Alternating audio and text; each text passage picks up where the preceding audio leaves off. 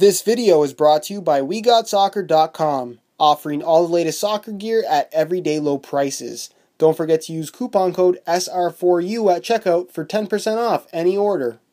Hey guys, Josh from SoccerReviewsForYou.com, bringing you an unboxing plus on-feet video of the Adidas F50 adizero miCoach 2 in leather and the brand new infrared black and white colorway. So I'll get the shoes out of the box, get this box out of the way, and if you guys could take a second to leave a like on the video, it would be greatly appreciated. Now, if you guys would like more information on the overall performance of this guy, be sure to check out the written review on my website, SoccerReviewsForYou.com. You can find a link to that down below in the description. And I think that this is the next shoe in line to do a playtest video for, so if you guys are interested in seeing a playtest of this shoe, be sure to leave a comment down below. Now, as far as the colorway itself goes, that's what I really want to talk about first. You guys, I'm not sure how it's going to look on camera, but infrared is a color that Adidas has used in the past, and every time that we've seen it, it's been a bright orange. And all the pictures that I've seen online, and even the pros wearing them on TV, they appear to be a very bright red, but in person, it is the exact opposite. It is a very bright orange color, and it's not red at all. So I just wanted to make people very clear that the shoe is is orange and not red. Just for comparison's sake, here is the infrared colorway, and here is the messy color.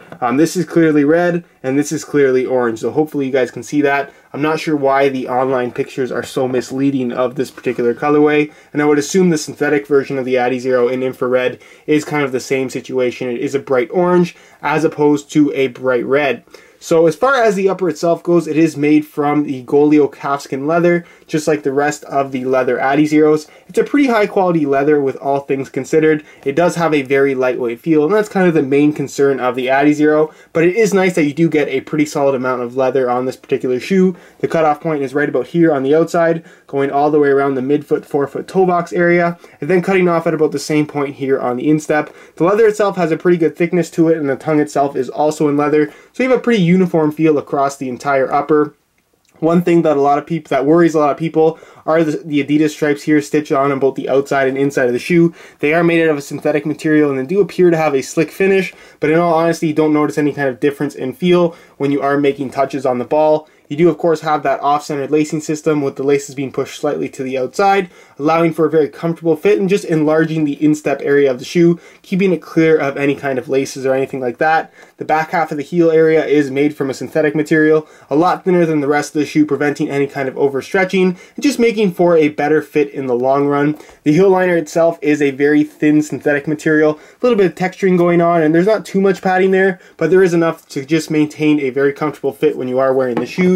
Give you guys a quick look at the insole. It is, of course, removable, and the leather version of the adizero only comes with the comfort insole. It features a synthetic suede liner over top in black, very, very soft and comfortable, and it's pretty much just your standard EVA foam insole with a little extra layer of EVA foam at the bottom to provide cushioning through the forefoot and midfoot as well as the heel area of the shoe. Just provide some good step and comfort, and overall a pretty decent insole considering the lightweight nature of the shoe. Of course, like all the adizeros, it does feature the sprint frame construction, which makes up this external heel counter right here, as well as the sole plate itself. It's what makes the shoe so lightweight, and in this particular colorway, it is all black with a little bit of a sparkle to it. Hopefully you guys can see that on camera. Overall, it looks really, really good in person, and I definitely prefer the black sprint frames over the white sprint frames, especially on this particular colorway. The studs themselves are that same infrared orange color. It's the same stud pattern we've seen on all the adizeros. It's got the triangular studs that provide a pretty good combination of grip as well as maneuverability when planted. So overall, a great pair of shoes to wear in firm natural grass playing surfaces. And another thing to mention is the shoe is miCoach compatible, which is what that lump is there at the bottom. So if you do have the miCoach chip, you can slot it in there and track your stats on the go. So that's pretty much it as far as the unboxing portion of this video goes. And move on to a quick weigh-in so you can see how lightweight these guys are.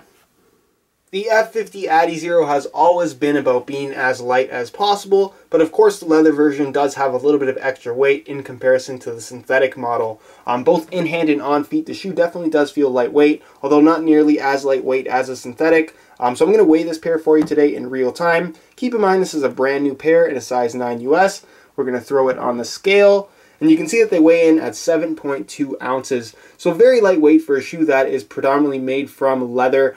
So overall, you're getting that nice natural leather touch on the ball while still maintaining an ultra lightweight construction. So that's pretty much it as far as the weigh-in portion of this video goes. And I'll move on to a quick on feet so you can get a better idea as to how these shoes fit and what the sizing is like. Alright, here's a look at the leather adizeros on feet, and like any natural leather soccer shoe, there is some break-in time required to allow the leather to soften up and stretch to your feet. So give the shoe a couple hours of break-in time and you'll feel a lot more comfortable. The leather will stretch a fair amount and the leather overall will become a lot softer and more flexible. But that's not to say that they're not comfortable from right out of the box.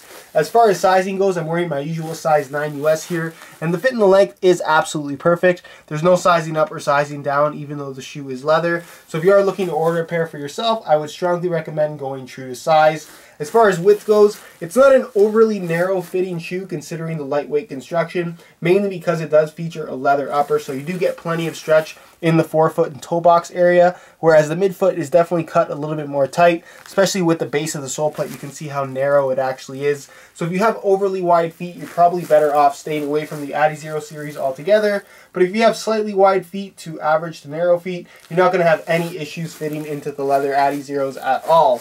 So that's pretty much it as far as the on-feet portion of this video goes, and I'll leave you to my final thoughts. Alright guys, that's it for my unboxing plus on-feet video of the infrared Adidas F50 Adizero in leather. Like I mentioned earlier, if you would like more information on the performance of this shoe, be sure to check out the written review on my website, which you can find linked down below in the description. On that same review page, you're also going to find high quality images of this pair here, along with buy it now links with the best prices online, including exclusive SR4U coupon codes to get you some additional discounts if you are interested in ordering a pair for yourself. Any questions you guys have, feel free to leave a comment down below, and if you guys could leave a like on the video, it would be greatly appreciated. Subscribe if you haven't already for daily videos on all the latest soccer gear. You can find links to all of my social media platforms down below in the description as well. And other than that guys, I hope you enjoyed today's video, and as always, thanks for watching.